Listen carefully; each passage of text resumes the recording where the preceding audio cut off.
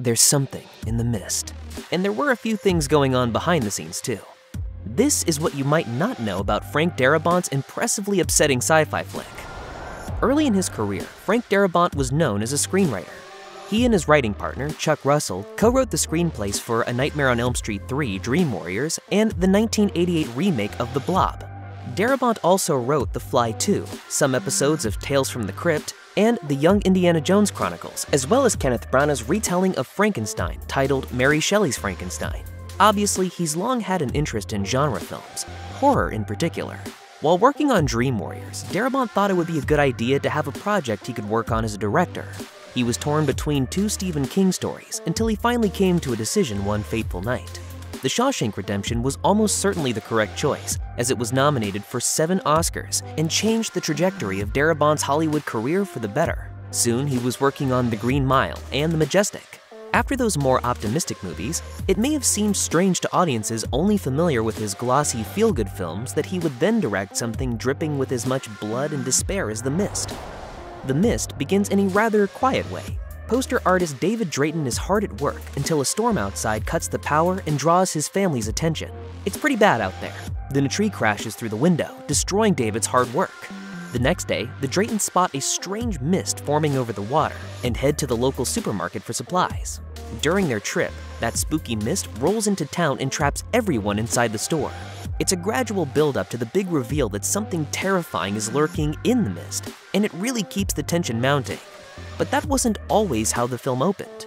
During the audio commentary for the film, Frank Darabont explained his original idea for the opening, comparing it to something you might have seen in The Outer Limits. There's an accident in a military lab, and the mist is released into the world to wreak havoc.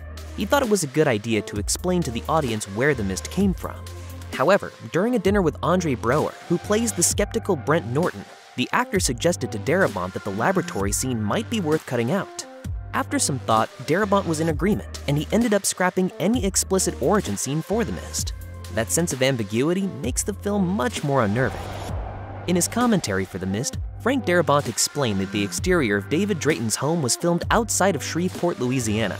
During the scene when David and his family wake up to find their property has been trashed by the previous night's storm, there's a whole lot of debris and foliage scattered about.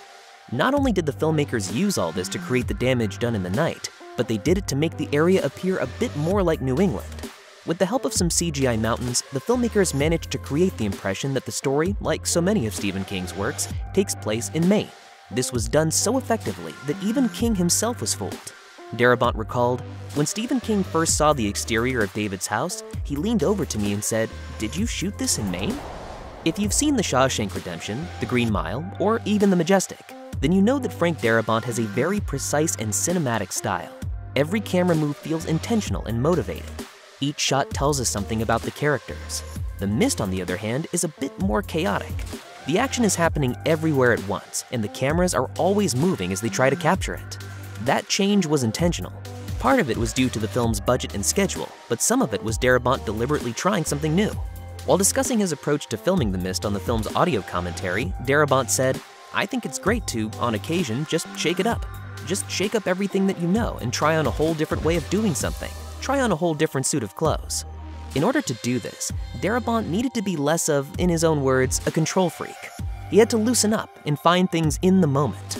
As a result, cameras in The Mist whip around the store, zoom into a bit of action, then move on to something else. There were even moments during shooting when camera operators would turn around and wind up filming each other. All of this went into creating a realism new to Darabont's work.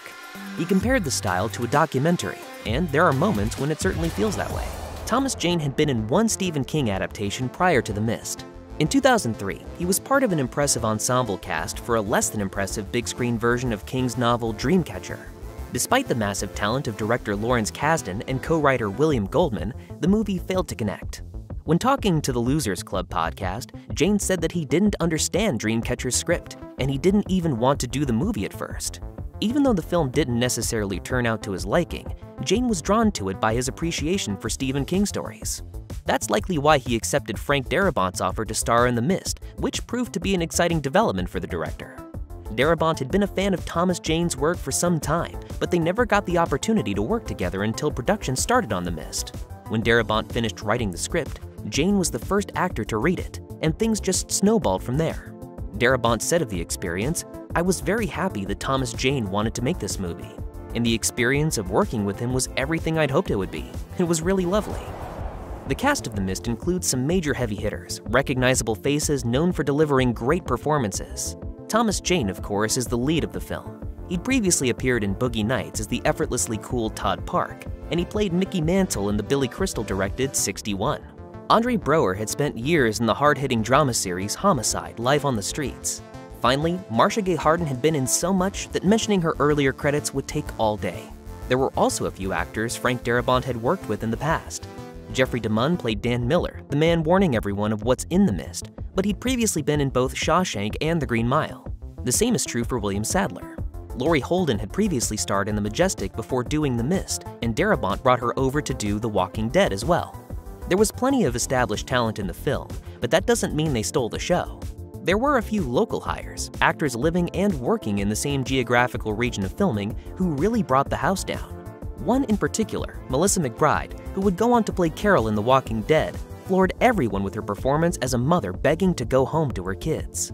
According to Darabont's commentary, when McBride was done filming, the entire cast and crew applauded, even the big stars among them.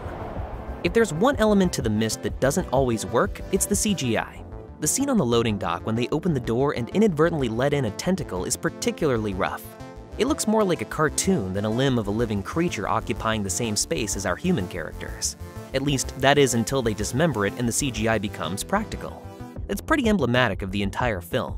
The old-school practical movie magic grounds everything, while the more recent techniques falter.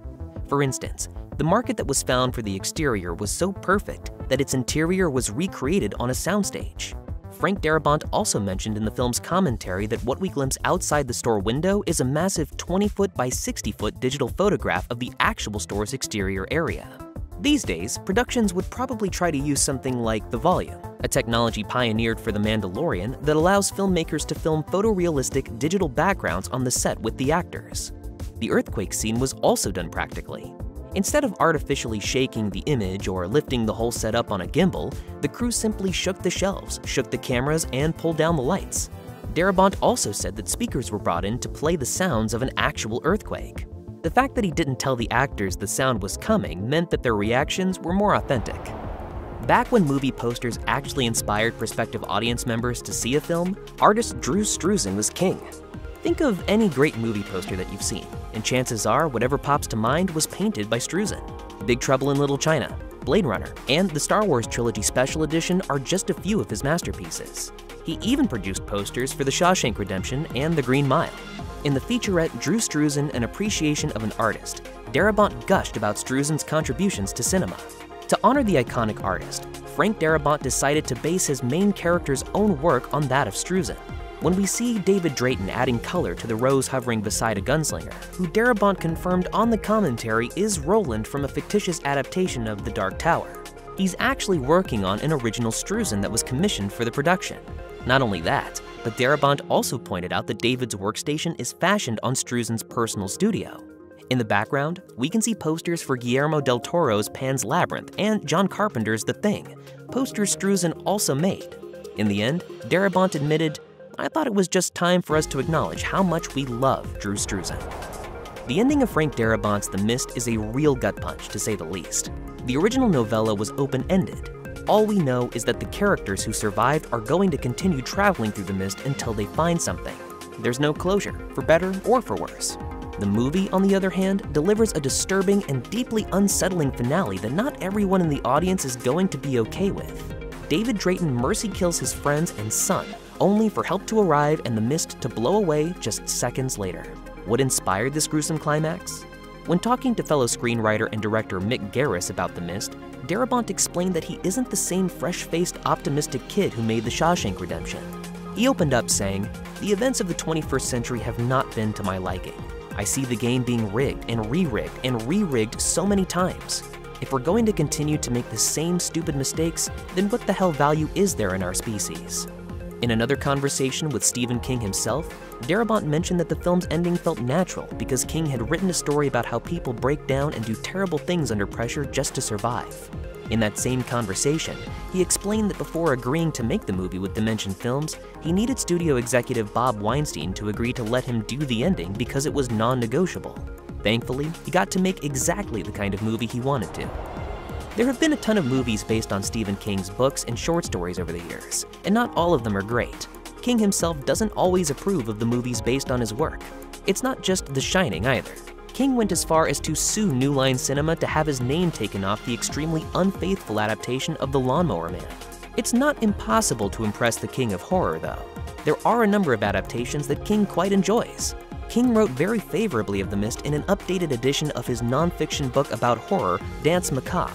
As he put it, Frank Darabont's vision of hell is completely uncompromising. If you want sweet, the Hollywood establishment will be pleased to serve you. If you want something that feels real, come here. Darabont could have made a higher budget film if he'd added a cheerful, "It's okay, kiddies" ending, but he refused. His integrity and courage shine in every scene.